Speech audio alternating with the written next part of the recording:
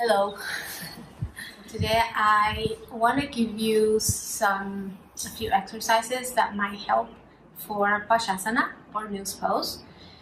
First posture in intermediate series. It's one of those postures that apparently is more accessible than what it seems, but really it involves so many things. It's not easy at all, which it'll come if you practice your primary series constantly 5 or 6 times a week, because it involves everything that primary series teaches you. So first of all is the flexibility in the Achilles, this part, which not everybody's going to be able ever to be really flexible at. You can improve by working on it. So there was flexibility here. We also need flexibility in our hips. We also need flexibility and openness in our upper back, shoulders. Pasasana also needs a lot of strength. Strength in our legs to hold it there. It needs us to be balanced. It needs a good rotation in our hips and shoulders. And it needs us to breathe comfortably there. Just that. Excuse me, Poland is really bad right now. So all of those things and a constant practice, dedicated practice in primary series will eventually make Pasasana accessible for us. Some people like using props. I personally don't like props. I've never learned with props because it's harder to don't use them. Once in a while, maybe it's okay, I guess. Or if you're injured, or if you want to try how it feels, right? But let's say you use the block under your heels. I don't have blocks right now, but if you use the block for under your heels, really, you're not going to use your legs at all.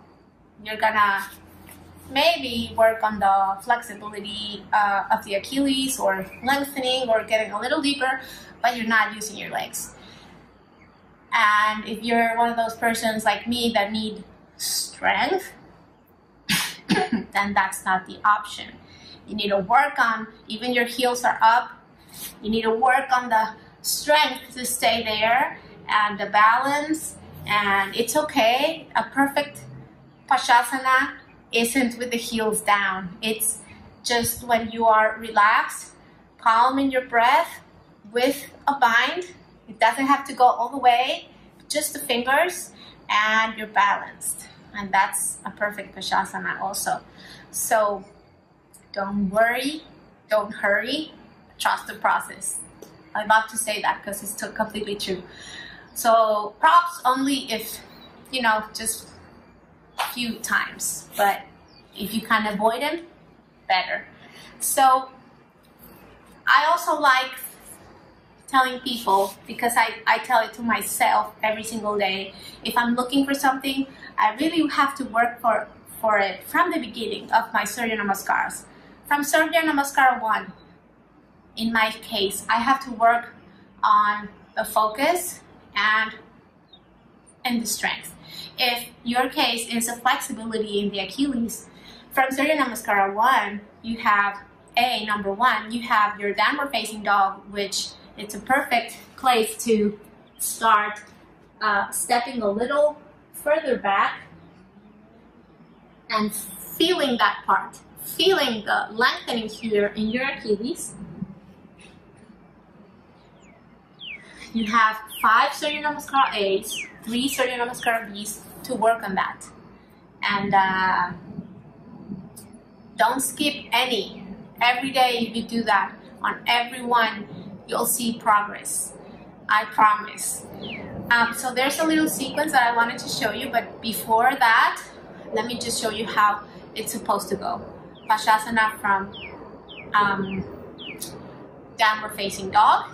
So right after, I don't know if you're gonna be able to see me all the way up. No, okay. So right after Parsvottanasana from the standing sequence, you do a vinyasa, downward facing dog. Inhale, smoothly jump your feet forward and come to the squat. Left side first. Inhale, lengthen. Exhale, twist. 5 breaths. After 5 breaths, inhale and release. Other side.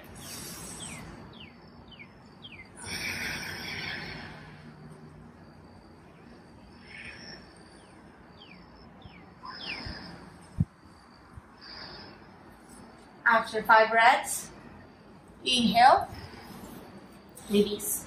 I'm still working on the exit, Lolasana, and without the foot that I'm doing, without the foot down, jump back.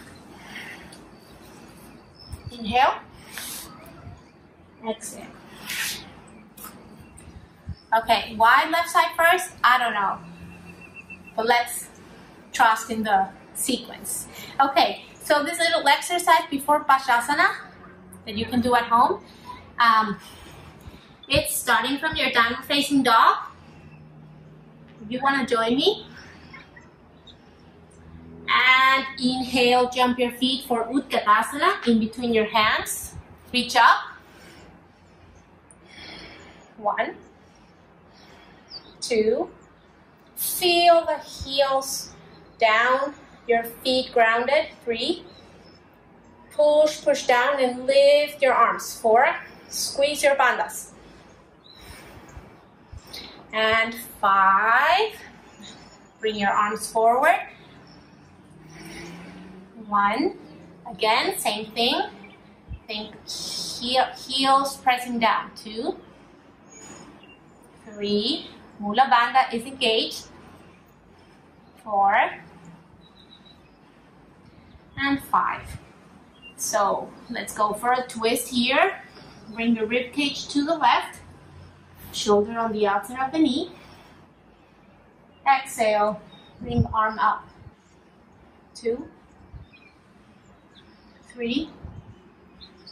4. And 5. Very nice. Inhale, Utkatasana. Just to release the legs a little bit.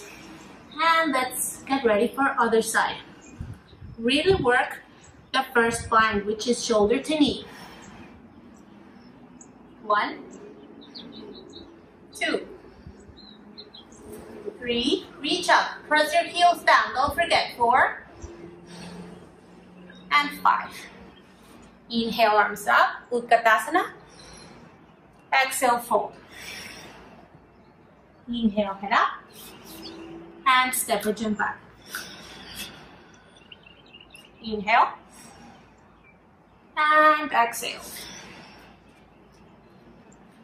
Take a breath here. Breath. And let's inhale, jump our feet in between our hands. Let's start separating our feet. And let's come into a Malasana position. If this is not available with the heels down, don't worry, wherever you're at, just try to relax here. Breathe nice and easy.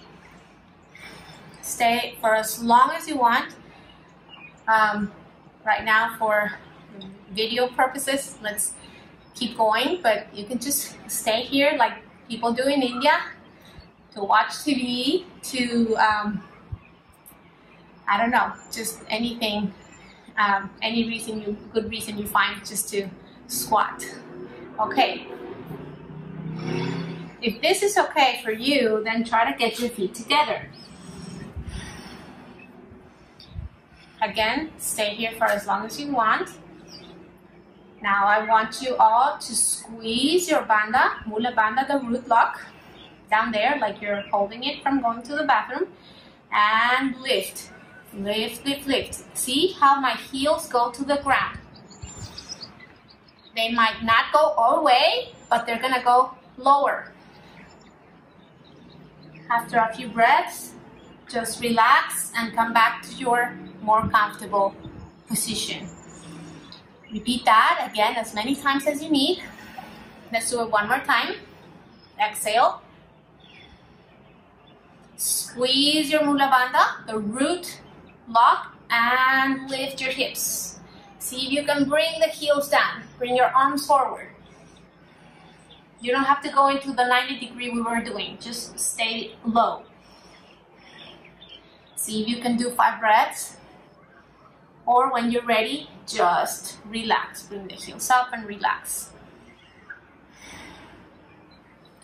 Now you can repeat one more of those. Or maybe you are comfortable with your heels down. You can also separate your feet slightly, if it's not possible yet, with your feet together. And same thing, just bring your arms to the front. If this is okay, then internally rotate your arms. Bring your body in, and see if you can take your hands. Exhale, bring the head down. Again, you can stay here for as long as you can. But just to make this video a little quicker, last one, we're gonna do half Pasasana.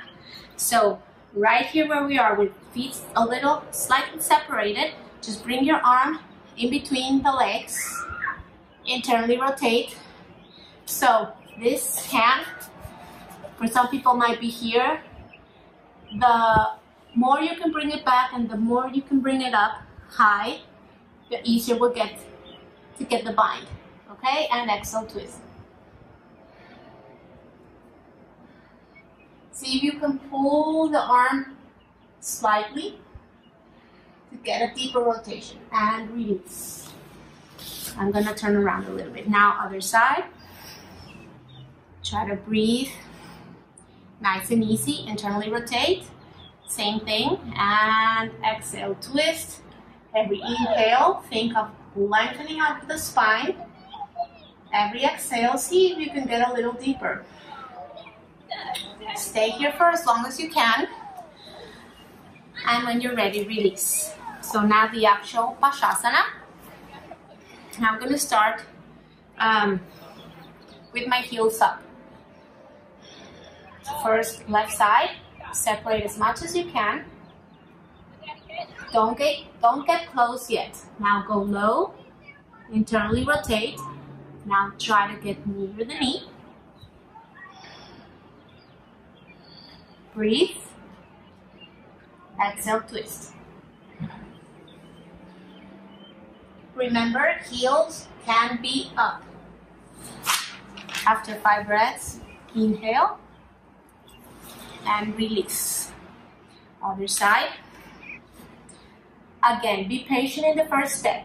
As far as you can, separate as far as you can, and knees to the other side. Then right there, don't get close yet. Go low. Internally rotate.